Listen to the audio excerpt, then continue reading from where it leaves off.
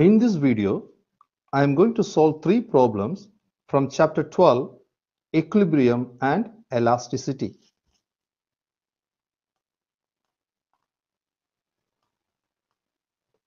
First question. A 14-meter cord of negligible mass is stretched horizontally between two supports. So you have to see the figure. We have two supports.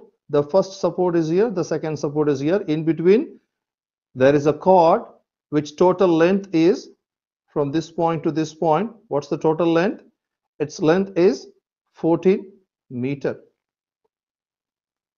When a rock climber of weight 900 Newton hangs from the cord's midpoint. So this guy, he is using the cord. When he reaches the midpoint of the cord, by the time what happens, the cord gets sags. Sag means it will be exactly moving this type of structure. Sagging means when you place any mass to the midpoint, what will happen? The cord gets sags. Am I right? So what is the level of the sag? So from this point to here, it is sagging to 0.85 meter. And what is the weight of the person? The weight of the person is exactly 900 Newton. They clearly mentioned in the question, right? And when he exactly reached the midpoint, we have some angle here, right? And likewise, the left hand side also, we have the same value as 0.85 meter. So therefore, the left hand side and the right hand side, we have the equal distance, right? Because the total length of the cord is 14 meter. So here, when this guy reached the midpoint of the cord, the left hand side we have 7 meter, and right hand side also we have 7 meter. By the time what will happen, because when you substitute, when you suspend any mass, because here the person is the total weight, am I right? So by the time the tension will be created in the cord, right? Now what is our aim? What is our purpose of this question? We are going to find what should be the tension value. So how much tension will be created in the cord? We are going to find the value of the tension.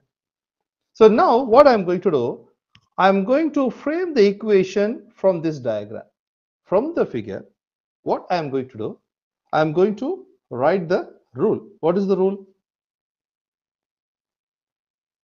This one is the midpoint, right?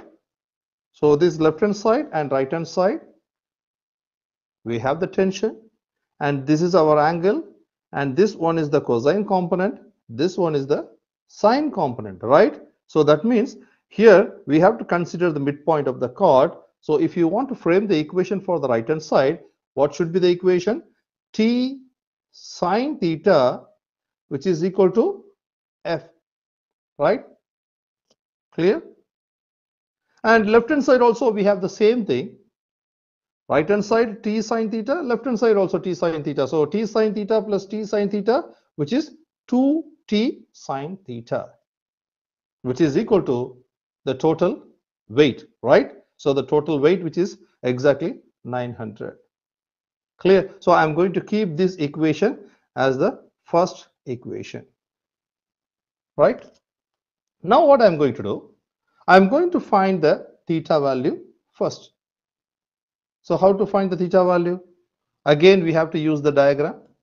So how we can find the theta? Because in chapter number 3, we studied the vector concept. So theta, which is exactly equal to the tan inverse of y over x, right? So what is here y? This is our y. So this distance, which is exactly equal to this distance, right? And what is our x? Our x value is from the center, right hand side, we have 7 meter. So by using the value of y as well as x, I'm going to find the value of theta, because once we find the theta, I'm going to substitute the value of the theta in equation 1. By that, we can easily find what should be the tension created in the cord. So first of all, I'm going to calculate the theta by using the value. So tan inverse of, what is our y? I will repeat these things again. So when the person exactly reach the midpoint, what will happen? This cord gets zags. up to 0.85 meter. So that means if you see the diagram, this is our y value, this part is our y value, this part is our x value, right? So our y value takes the value of 0.85 meter and x value is 7 meter. So I'm going to use this value here. The y value is 0.85 over 7, and now I'm going to calculate